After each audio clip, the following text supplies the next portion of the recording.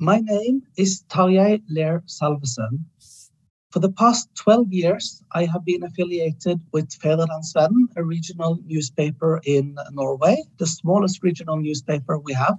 My roles there has been as a freelancer on a contract, as a regular employed investigative journalist, and also as head of the investigative unit in the newspaper, consisting of 5 people. I also write textbooks in Norwegian about journalistic method, and I specialize in access to information as a journalistic tool. Fædrelandsvennen is a newspaper which is 140 years old.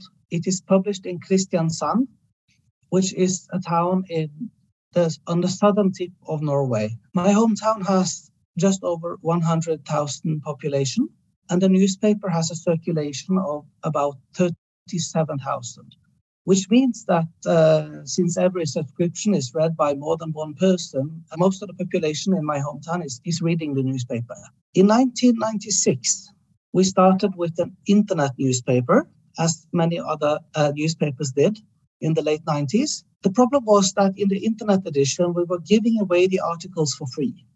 And many of the articles were short and funny and didn't concern serious matters. 10 years ago, our newspaper made a major shift in the online edition, wanted to make it more serious, wanted to publish all the articles from the paper edition now online, but we introduced a paywall. And we said, this is making the newspaper edition better, but this is a celebration of the paying subscribers in our core community. And from that day on, many of our problems started decreasing, because decreasing readership had been a major problem for a long time. But now subscriptions were going up again. And when we started measuring who wants to read a free article, who wants to pay for an article, we saw something funny. We saw that the articles people want to pay for are the serious and good articles, while the funny articles, that's what people expect to read for free. Before the last local election in this region, our newspaper decided to make big investigative project, series of articles on poverty and social differences in our region. This series of articles, which was called Our Town, had a major impact in the discussions around the local election, an impact on political debate, created a lot of interaction with the readers. We did it in an untraditional way with many articles on the same topic, and we also bombarded our readers with numbers and statistics. We know that readers find it difficult to absorb a lot of numbers and statistics, but we spent a lot of time trying to wrap this in a way that would be interesting for them. So every time you click on the map to access a part of the town, you get a drone picture showing where you are in town, and you also get a mini quiz on that part of town, and all the questions are about social differences. The politicians and many of our readers did not know the extent of child poverty before we wrote about it. And from there on, it created a lot of reaction. The politicians decided to improve the economic situation for the poor families in our home region. This journalism was not only present in the paper, newspaper, and in the web edition. We also had billboard commercials.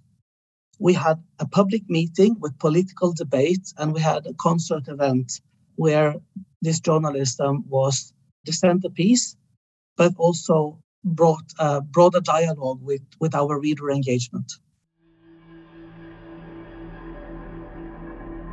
We did an investigation on a religious sect called the Jehovah's Witnesses. This is a very international religious sect, and the story was about sexual abuse of children. When we made this expose, we first published our story in the subscription area of our web edition and in the paper newspaper in Norwegian language. But since this sect is very international, we decided to translate this article into English. and spread it in social media. Then something very interesting happened. The international community of members and ex-members of this religious sect started translating our article into their languages. So our article appeared in Portuguese and Romanian language and in Spanish language and German. And it started appearing in more and more countries in different versions. And this led to a dialogue with an international readership and also to new tips, new sources, and document leaks that led our journalism to a whole new set of cases on the same religious sect, because we experimented with the language format that we were using. So this was a very interesting experience for us. Thank you for listening. I hope you have wonderful and good and constructive talks in Thessaloniki. In case any of you want to contact me, here are my contact details. Thank you and goodbye.